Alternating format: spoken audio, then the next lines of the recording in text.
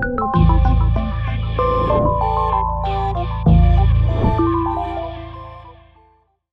and welcome to English Learning Station. This is Learn, Unlearn and Relearn series. In this episode, let us understand the usage of have and having. Have and having are both derived from the verb to have, but they cannot be used interchangeably. Let us start with have. Have is a primary auxiliary verb. It is used as the main verb or the standalone verb in sentences to indicate possession or ownership. For example, I have a dog. John has a jeep. They have 2 children.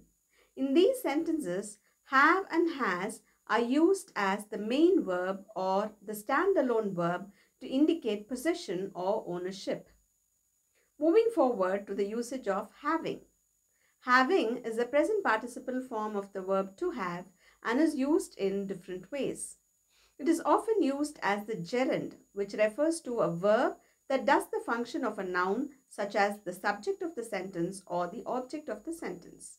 For example, having a short break after a hectic work schedule is important. She likes having coffee after dinner. Kevin regrets not having completed the assignment. In these sentences, having functions as a noun, such as the subject or the object of the sentence. Having can be used as the participle form in verb phrases to indicate actions that are happening at the moment of talk.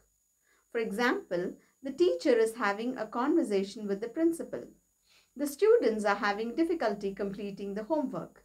The corporate is having a hard time finding candidates with the right attitude. In these sentences, having is used as the participle form in the verb phrases to indicate action that is happening at the moment of talk.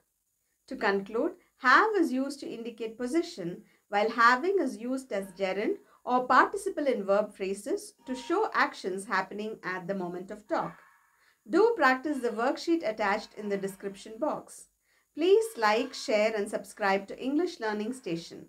Follow me on the social media handles as well. Bye for now and see you soon.